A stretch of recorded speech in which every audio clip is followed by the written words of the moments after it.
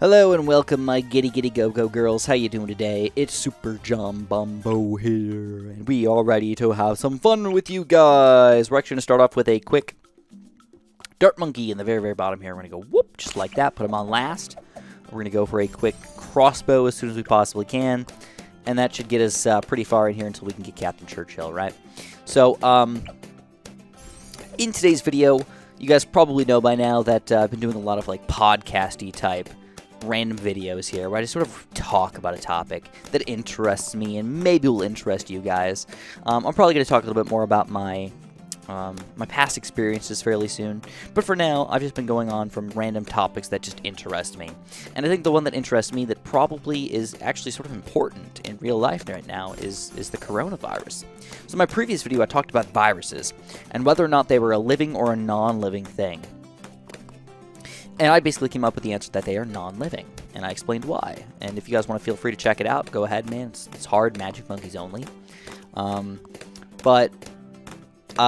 Tree Stump. But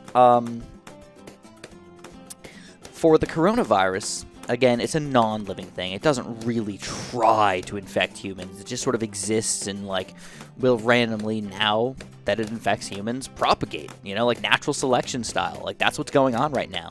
Just got naturally selected to say, hey, I got inside of a human one time.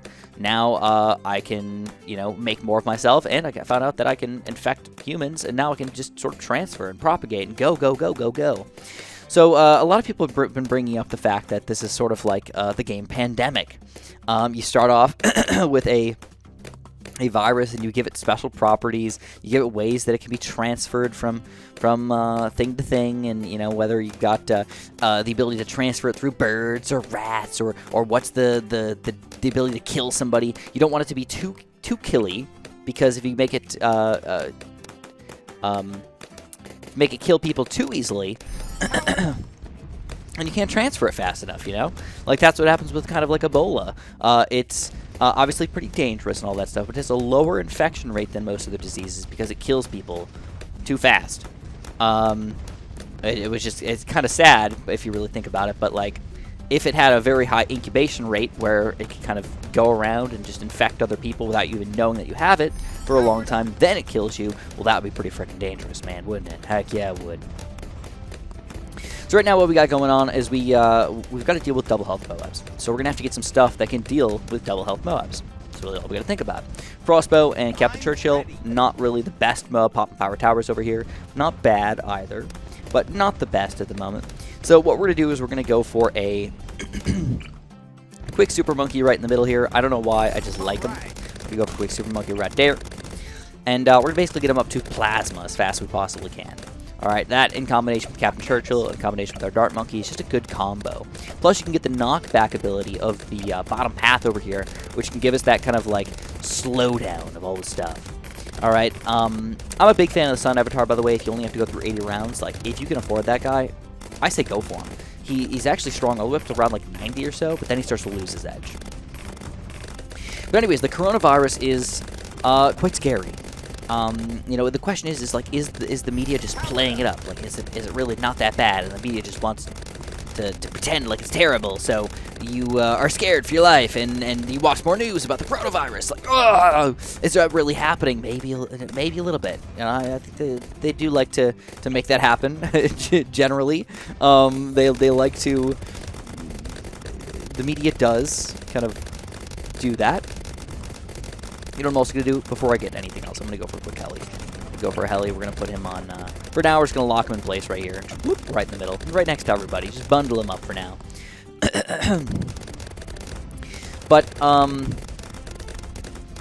the media might be doing that a little bit. But I will be straight with you and say that from a person who has, you know, doesn't have a PhD in virology or something like that, but somebody who has a basic knowledge about viruses...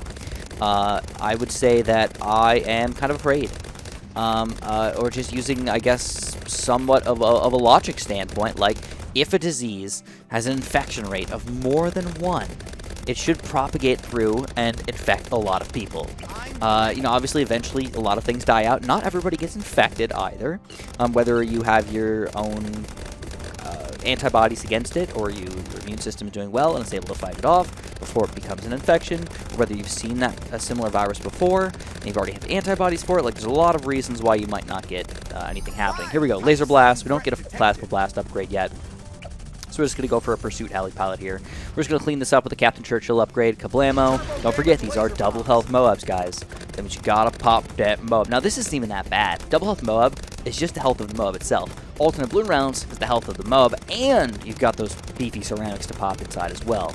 That's difficult. Here we go. We've got these nice Plasma Blasts, though. Good, good, good. Looking good for us right now. We don't have a lot of camera detection at the moment, though. We've got 2 towers that do. Let's make it 3 that do.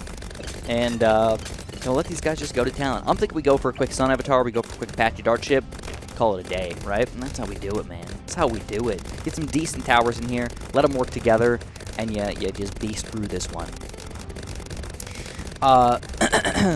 So, to me, though, if you have an infection rate of more than 1, unless you shut it down pretty quickly, which doesn't seem to be happening, unless you shut it down pretty quickly, it'll eventually sort of just propagate. And I'm using the word propagate a lot, but it'll just flow through the entirety of humanity almost.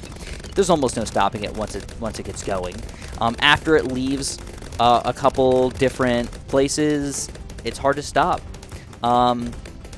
Because you basically have to have methods in place to stop these viruses from coming here and keep them out forever. And what's happening here is it's a fairly slow burn. It's not just an all at once, everybody's getting, sick and then we're just done with it, right?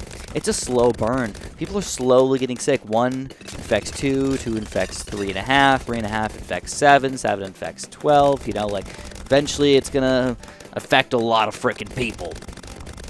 And I think that's what's happening right now. China tried to shut it down. Maybe they did a bad job of it. I don't know. But they tried to shut it down. At least they tried. And it seems like it has kind of failed, and I think all these other countries, you have to rely on every single country to try and do their own work to try and shut it down. That's difficult to do. So I don't know. I mean, I like to think that the governments of the world will be able to figure out a way to quarantine people and stop it, but I don't think they will. I think it is going to be a worldwide pandemic, and it means that a lot of people will get sick. Now, the good news about this virus is it seems like the death rate is high, but not unreasonably high. It's, it's killing off people that would probably die from a pretty severe flu or something like that. Which means it's not unreasonable for them to die from something like that. They're either immunocompromised, or very old, or very, very young, or they've got some sort of sickness already, which is, again, very sad. It's sad. You don't want these people to die, but it's like, any normal, regular, healthy person is unlikely to die, which is always good news. The normal, regular population might get sick, but they'll eventually feel better. That's what you want to have happen. It's not like Ebola, where you can have a very healthy, normal, regular, everyday, healthy 35-year-old man who just gets sick and dies automatically. No, you're just not going to make it. Sorry. 60, what is it, a 65% chance of dying or something like that? At least in Africa. I don't know if it would be better somewhere else, probably. But, that's sad, of course. Very sad. And that's why it's so scary, though, is that a lot of people will be fine, but there's going to be those few percents of people that will not be fine. And I feel the worst for the people who either have cancer or are immunocompromised already, or the people that were just born that, if you get this when you're a little kid, you're probably going to die, or you might die. You have a higher chance of dying. That's just so sad. And I think, basically, the term, the cat's out of the bag, I think that's what's happening right now.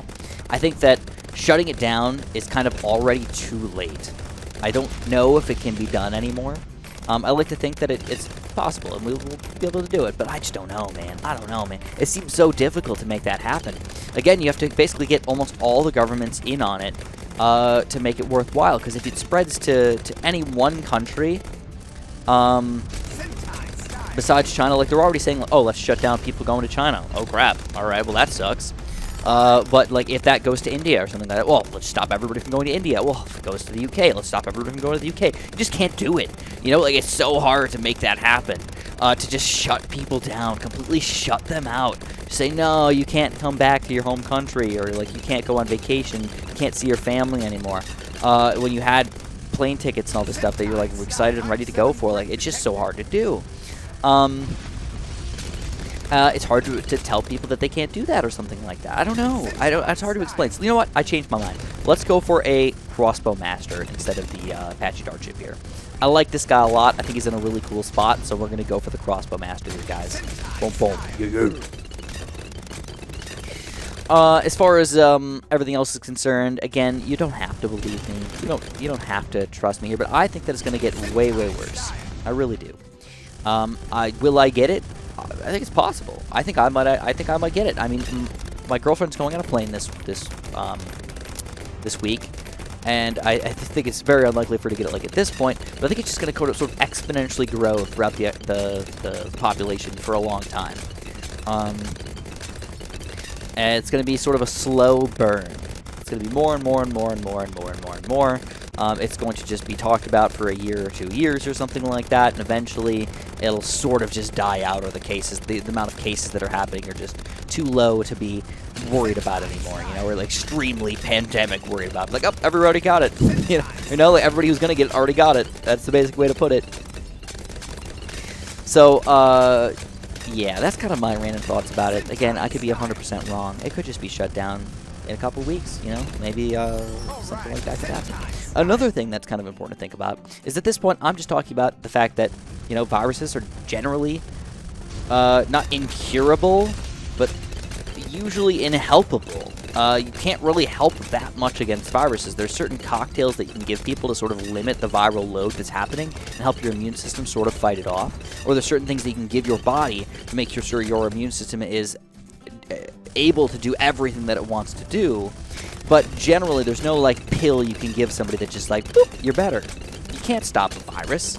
Right now, with current medical technology, it's hard, difficult to stop a virus in any reasonable way. But there are things like vaccines that might be developed to stop the coronavirus that could either stop people from getting it entirely or something along those lines. Definitely a possibility there. So we're looking forward to, you know what, maybe most nations that are fairly wealthy will just get enough people that are immunized that it just kind of doesn't spread through the population. Even better. Kind of like herd immunity for everybody, right? And I think that if it did start becoming sort of big, I think that I would get the vaccine for myself. I don't see why I should even, first of all, give myself the ability to get sick, but then I would feel bad if I gave the ability for other people who can't get the vaccine or don't have the ability to have ways to fight off these diseases. I would feel so bad if somebody like that died because I gave them the coronavirus or something like that, you know? And that's why I think vaccines are very, very important. The flu vaccine is kind of important. I advocated against and for it back and forth. I'm sort of 50-50 on whether you should get it or not. I think that some people should get it, some people shouldn't. If you're ever in a spot where people are sick around you a lot, I think you should get it. If you're in a spot where I work from home and never see anybody, like, I don't know. Hard to say, but most other vaccines, though, boom, just get them, man. There's so many diseases out there that are just easily stopped by just a single shot that you just, like, never have to worry about again. Or you can get a shot every, like, 10-15 years. Like, heck yeah, man, get one of those shots. That's so cool. That's like the power of medical technology right there. Hundreds of years of medical technology all in that little needle right there. Poop done. Poof done. I didn't mean to say poop. But there it is, guys. That's my weird view on the coronavirus. You guys can like me or dislike me, whatever you want to do, but I really appreciate the like if you did enjoy this video. We did a pretty good job overall. It's a pretty simple way to play the game. Even a double health, oh my god, doesn't have nothing on us right there. Boom, boom. Thanks so much for watching. Have a super duper delicious day.